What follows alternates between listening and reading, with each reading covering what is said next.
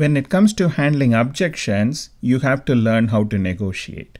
We have already seen that there can be different types of objections, whether it is product or source or budget or price, or that they are just stalling it. And every objection needs its own response. And when you are responding, essentially you are negotiating so that you can move them from their position, so that you can also move from your position and meet somewhere in the middle, right? And that is where I would like you to look at these particular videos that are given here. Okay, these are really short segments and they have a lot of meaning and value. For instance, in this particular Stanford lecture, which you can find on YouTube, the person who was actually helping many big companies negotiate multi-billion-dollar deals says, hey, you know what, when you are trying to negotiate and try to make a sale happen, you have to separate the people from the problem. The problem is, hey, this product keeps on failing, it keeps breaking down, and it is actually a product issue, not necessarily the people that are making a decision on that. And if you are so upset with the person that you are dealing with, then you may not be able to see past that. Okay, so that's why they are saying we have to separate people from problem. And the next suggestion is focus on interest. What are you trying to accomplish? What is the customer trying to accomplish, and how you can come to a common conclusion? Not on positions, where you are in your thinking right now, where you are within your company. Yes, the position will affect you, but how you can move from that position into a common understanding. So that can also help you when it comes to negotiation, so that you can overcome the objections. And also, another suggestion is invent options for mutual good. It is good for you, it's good for the other person. So both the people are benefited. So that is also a really good thing. And it has to be mutually good. It has to create win-win situation, as you can see here.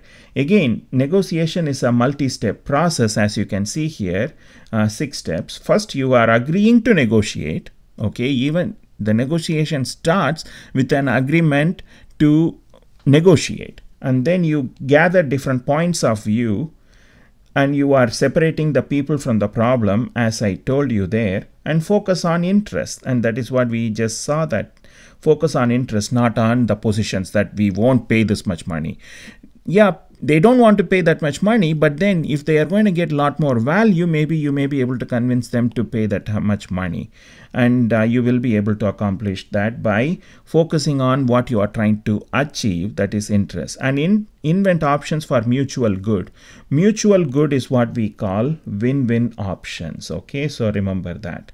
And evaluate various options and see where you can come to an agreement, and that is how you come to an agreement. That is how negotiation should go. Now, all the negotiations go like that? Not necessarily, but that is a very good starting point for you to think about negotiations. Okay, insist on objective criteria.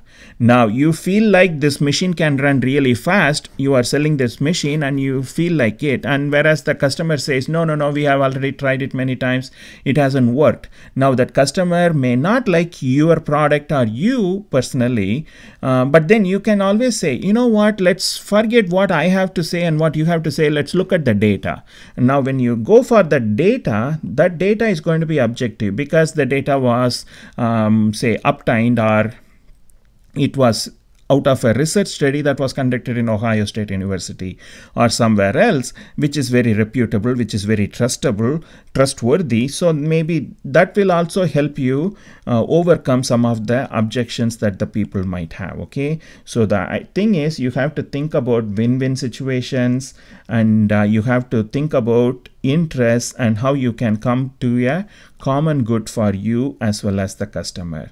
So these are all the important things when it comes to negotiations. Okay, and there are a few other videos that I would encourage you to watch as usual.